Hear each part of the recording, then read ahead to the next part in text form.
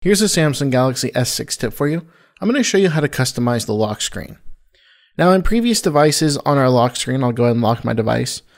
I used to be able to add in app icons down at the bottom so I can quickly launch apps, but that's no more. So there's going to be really limited customization to the lock screen, but there are some things that you might find useful.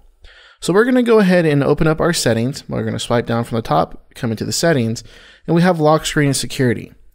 Now, being the S6 has a built-in fingerprint scanner, you'll notice in the security option that I can add in fingerprints. This is going to be handy when I come into the screen lock type up at the top. I can choose from swipe, pattern, pin, password, fingerprints, or none. Now, swipe is the default one that I'm using, and I've got that set up. So if I lock my device and I choose swipe, it's just going to swipe to open.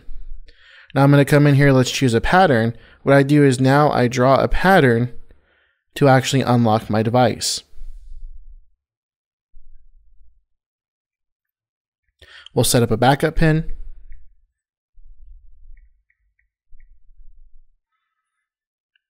We'll take and show notifications. We can hide the content, which will still show a notification, but hide the text.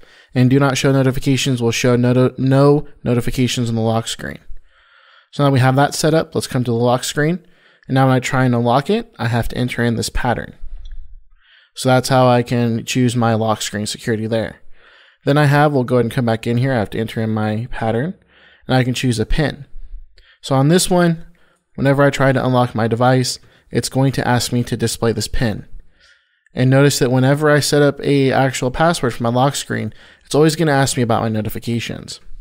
So now if I lock my device, I have to enter in that pin that I just set up. Now we'll come back in here. And I'm going to go ahead and put it back to swipe. We covered the fingerprint in another video, so make sure and check that video out and how to actually add fingerprints into your device and use that as a lock screen replacement. So we have show info here on the information. We can choose to do a dual clock. This is going to be useful if you find yourself traveling a lot. It'll show the clock for your default location, which is usually your hometown, and the location that you're currently at. So if you were traveling, say, to London, on your lock screen, you would see the actual time for your city and then the time for London. We can also choose our weather information, set some weather options in here, such as Fahrenheit, how to refresh using our current location, and then we can show the weather information on the lock screen and inside of the calendar. So that's really useful out there on the lock screen. And then the owner information, we can set this up. We can enter in some text. So that way, whenever we're on the lock screen, I'll just go ahead and enter my name in here. We'll tap OK.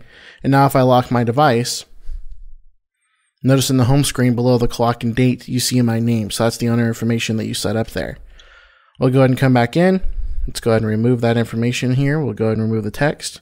And we'll tap OK. Now there's some other options on here on our lock screen. We have device security, which is going to give us some security options. Finding our device, we can remotely find our device. And then there's just security options down at the bottom. But the main area for the lock screen is going to be up here at the top. Now as an added option for the lock screen, if we come to our home screen, tap and hold, and come into the wallpaper section, tap on home screen in the top left hand corner, drop it down to lock screen. Here we can change the wallpaper for our lock screen. So I can choose this one, set the wallpaper, and now if we come to our lock screen, you notice that the wallpaper has been changed. So that's about all the customizations that you're going to get for your lock screen. Your phone is now here in the bottom left hand corner, so you can quickly launch the dialer. And then in the bottom right hand corner, we can quickly launch our camera by swiping up. So there's not really many other options for the lock screen except what we've gone over. So that is how you're going to come into your Samsung Galaxy S6 and customize your lock screen.